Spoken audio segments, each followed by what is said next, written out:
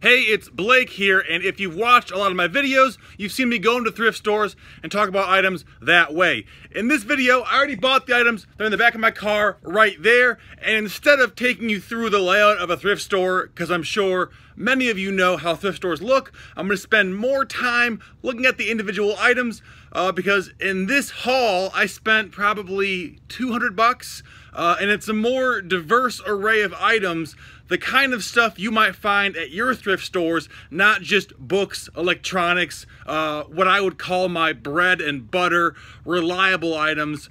Not that you don't want to search out those, just that these might more accurately resemble the kind of things you'll see in your thrift stores. Let's get out there. Here are the items. I do have some books, so we're going to take those out. But as you can see, it's a mixture of Goodwill, and then this is Salvation Army stuff right here. Let's take it inside now. I have a table set up. We can go through each item individually. There are most of the items, so we've got them laid out on this table. I'm going to go through from left to right and explain why I picked them out and what I think they'll go for. I don't have the prices right in front of me. I did look them up when I bought them, so I know they're all profitable, but to what extent there might be a bit of variability. So let's start in this bag, or box right here, in a Panasonic SL-SX 390 portable anti-skip CD player. I paid $5 for it. I wasn't able to test it, obviously, but I saw no corrosion back there with the batteries, and that usually means it's going to be fine. I should sell this for about 35 or 50 bucks, somewhere in that range, and I'll use Amazon to sell that. But for many of you who are more veteran sellers, you might say, oh, but Panasonic's gated. Not for me. I can sell Panasonic on Amazon. If I couldn't, though, I'd still get 25, 30 bucks on eBay for this. Inside the box more, this is a brand you want to look out for, and that's Shinesty, like Dynasty, but with shine. And as you may have already noticed, it's a University of Michigan suit coat, brand new sports jacket. I'm not sure what the right term for it is, but you know, as far as I'm concerned, those two things are very similar. What really sells this is not what it is, you know, in terms of clothing, but the interior design. I could not find these for sale on the website. They have a lot of things for sale. They're a licensing company, so basically they take all sorts of funny, weird clothing, maybe overalls, maybe like a lumberjack suit, whatever it is, or fireman overalls, I guess is what they're called, not lumberjack overalls, and they put logos on them. I'm in Ann Arbor, or around Ann Arbor at least, so I see a lot of Michigan stuff. I paid $8 for this. I think I can get between probably 75 and 100 bucks for this. It's a larger size 54, I think it says right here. Yeah, which is about a double XL or a triple XL, I'd say, which is better, you know, all things said and done, because usually larger sizes sell better. I'm not sure I'm going to put this. Let me stop the video and I'll put it right there.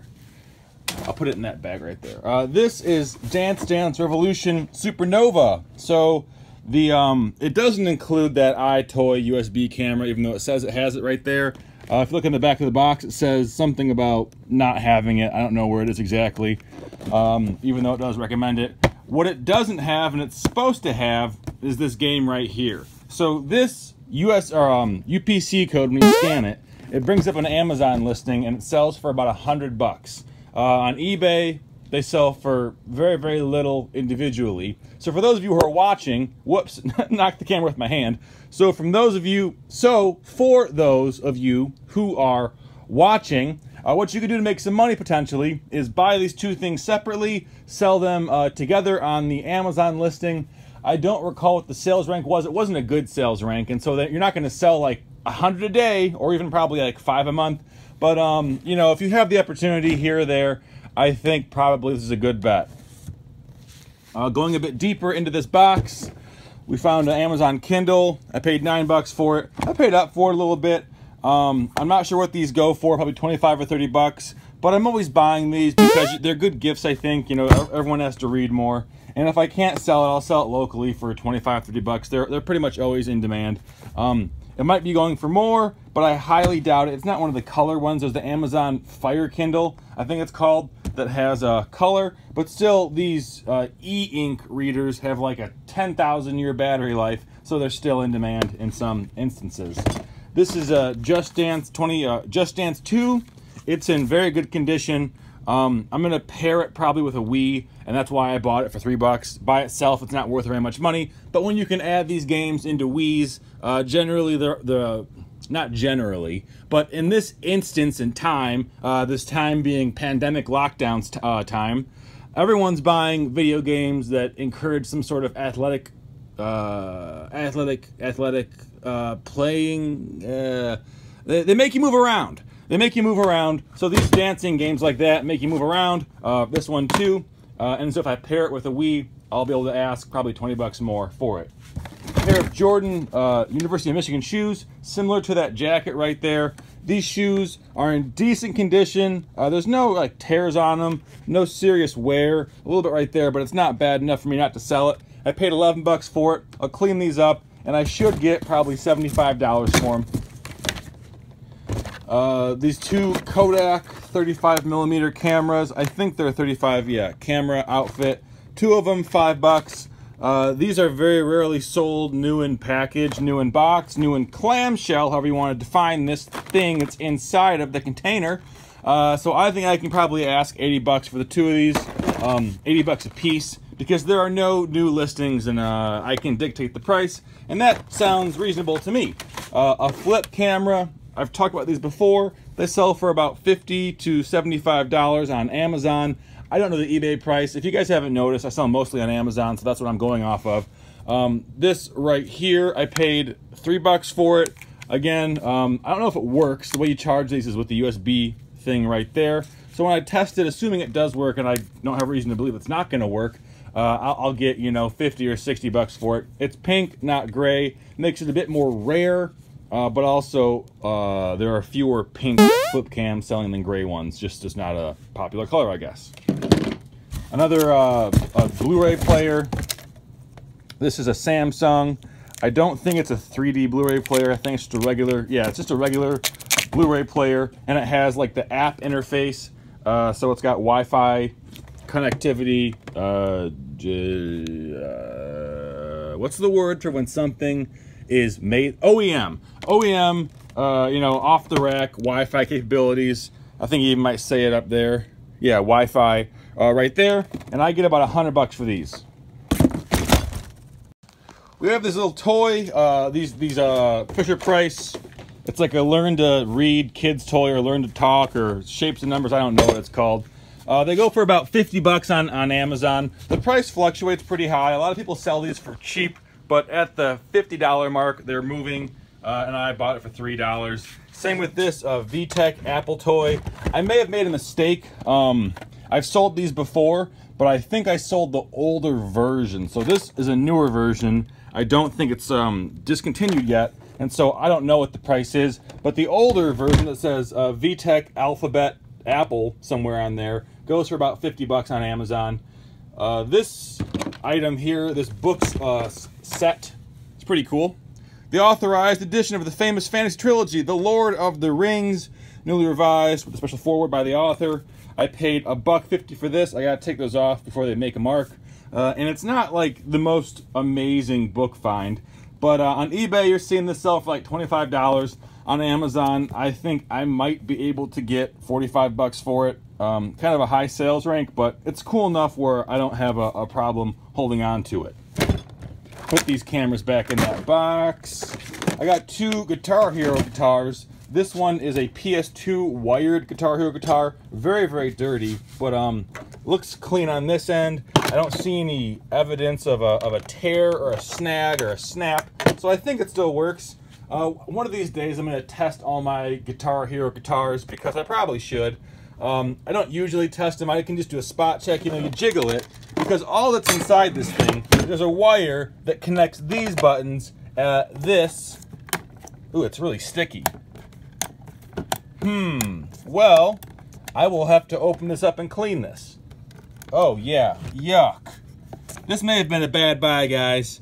Yuck. It's got like some, I don't know, soy sauce in there or something. I'm gonna have to take this bad boy apart. I am not looking forward to that. Let's do that right now. Okay, well, I couldn't get any of these. Well, I got one screw out, but I couldn't get any of the other ones out. I was just tearing up the screws. So I'm gonna buy a different screwdriver. a nicer pair of screwdrivers or a nicer set and see if I can do that. But for the time being, this guy is gonna have to chill out over there. But I did get this one right here. I hope it's not in the same dismal condition as that first one. I paid $3 for it. It's the, what is this? Explorer controller. And it's for an Xbox 360, you can tell that right there. But it's missing the tip. Someone I know calls these rabbit ears, and this is like the USB, I don't know, connector port. I have a bunch of these. I bought them in bulk, so I just put one of those on there. A lot of times when you buy these at the store, at the thrift store, they don't have this USB rabbit ear type cord, but you can buy them in bulk on Alibaba or DHgate or even Amazon or eBay for that matter. I paid like $2 per, and I bought 100 of them because I go through these pretty frequently. Okay, what do we have over here? Skylanders Superchargers combo toy. This is for the Activision Skylanders video game series. They're kind of like amiibos a little bit. I don't know exactly the details, but I know enough to know that they're kind of like amiibos. Gosh darn it. Okay, well, that fell down, but don't worry. It's got some pretty heavy packaging, so it's still fine. I paid $4 for this. The current price is $25, but I think I'm gonna put this guy on a shelf and wait, 6 months or maybe less than that, hopefully, for when everyone else is sold out, and I'll sell it for about $50 when the supply has reached that point. Casio printing calculator. This one, I bought it, and I think that's how it's supposed to look. I'm always weary of these missing the plastic guards because they seem to often miss those plastic guards that guide in the printing tape, or printing paper, I mean. This one I paid $3 for. There's no tag on it, but that's what I paid for it. I always check to make sure the battery panel is on these, because if the battery panel is not on those, you get a lot more returns, and that's not good for anyone. Not you, not the customer.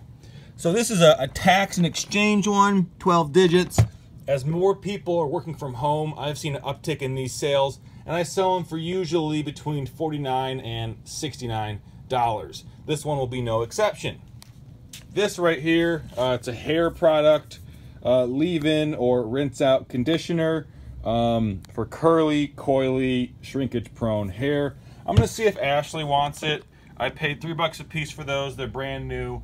They go for like 16 to 20 bucks online. So if she doesn't want them, I can still sell them. But I bought them just, thinking about her in mind. And so whatever, if she wants them, great. If she doesn't, I'll make, I don't know.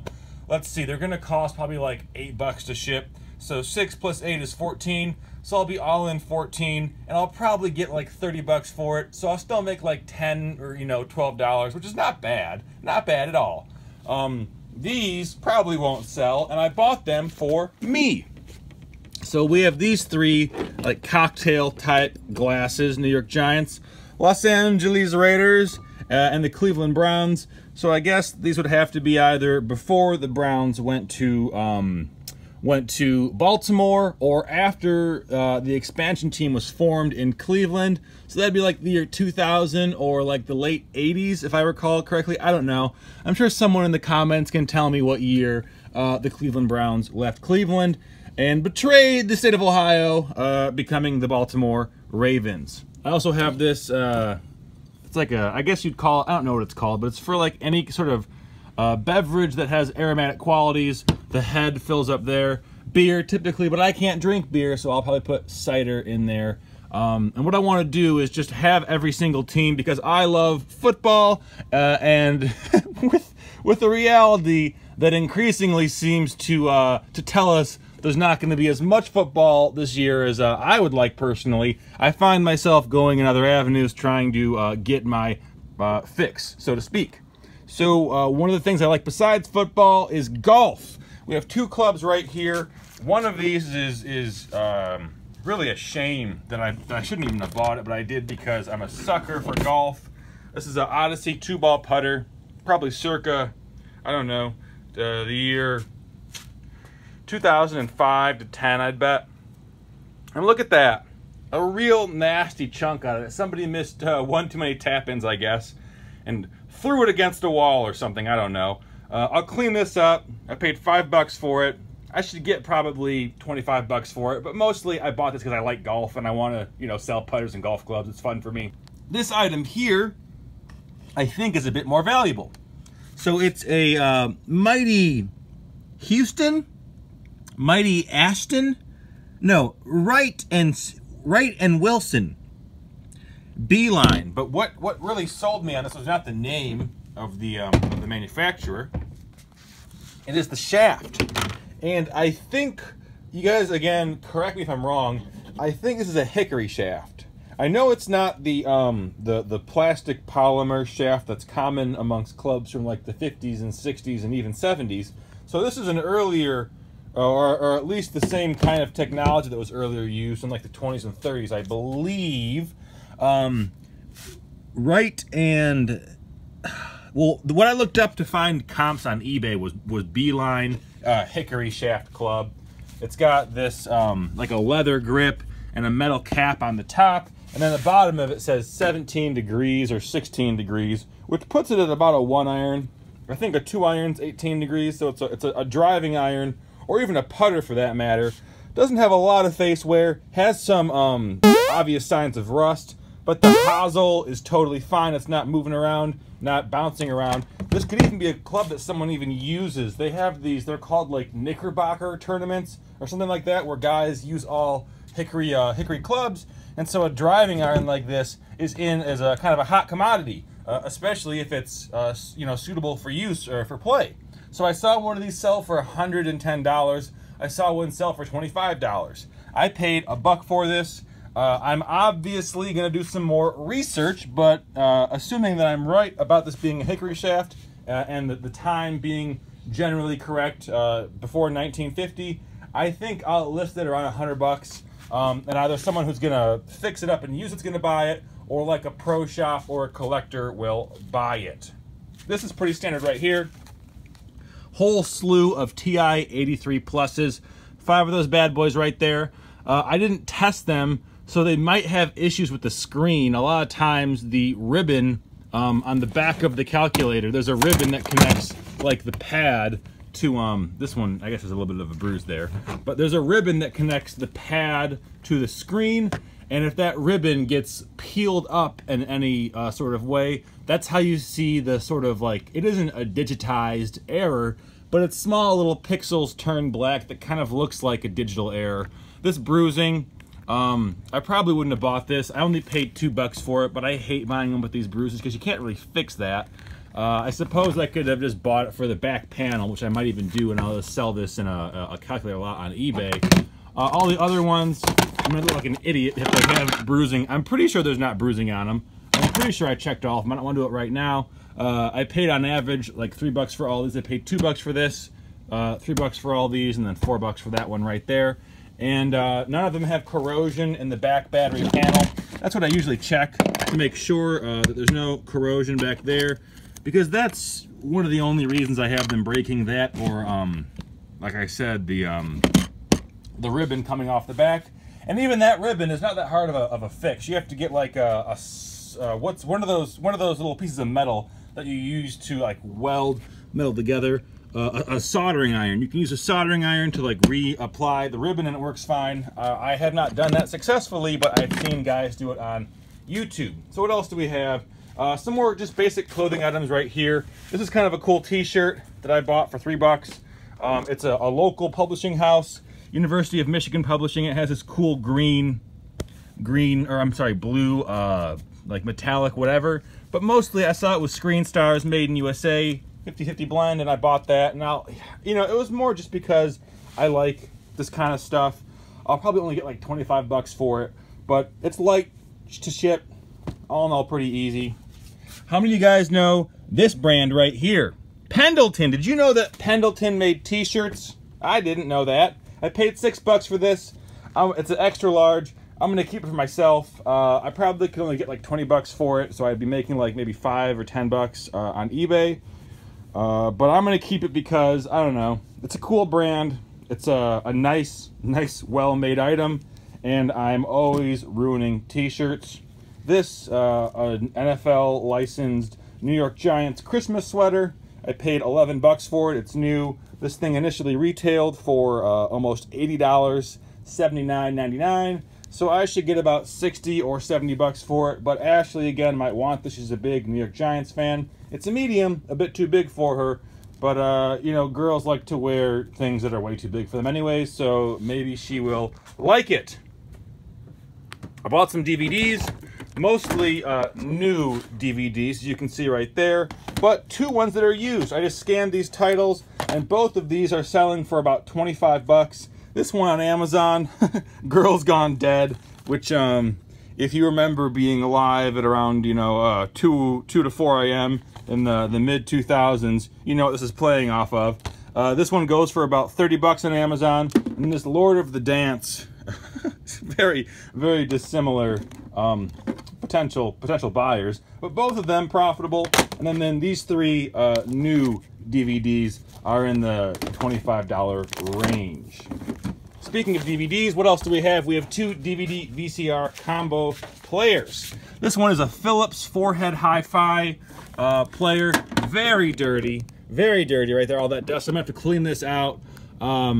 Let's see, the model number is, I don't even remember what the model number is. Yeah, let's see, DVD 750VR. I paid 20 bucks for it, and I'll ask 125 to 150. When I sell these, I include a brand new universal remote, just to make sure that I don't get a return, or I guess I can't make sure, but I've noticed that adding a remote cuts back on probably, I don't know, I sell 3 or 4 or 5 dozen of these a month, and I'll get like 4 or 5 returns, and I haven't had a return since I began implementing my universal remote rule.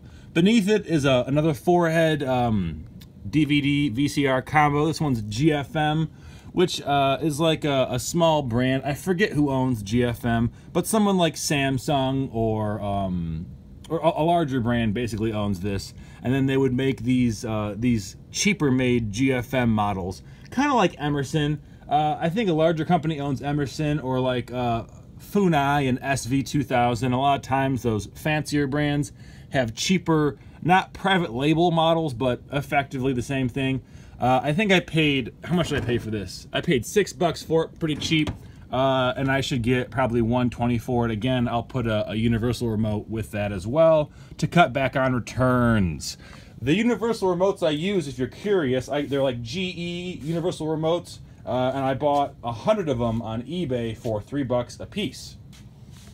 Some basic run-of-the-mill, brand new toys, a puzzle ball right here. The brand Ravensburger is a great puzzle brand. There's no one selling this puzzle on Amazon right now, so I'm gonna ask probably 100 bucks for it. I paid $4 for it, and I feel very good it'll sell. It looks to be as if it's in German, or at least the... Oh, never mind, it's not. It's in English too. But German appears to be the primary language. Display stand included.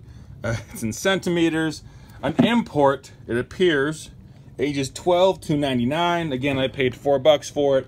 I'll estimate it's going to cost, it's kind of heavy, it's got the stand in there. It'll cost maybe 12 or 15 bucks to ship. So I'd say I'll probably make about 60 bucks on this, which is not bad at all. And then, are you smarter than a 5th grader?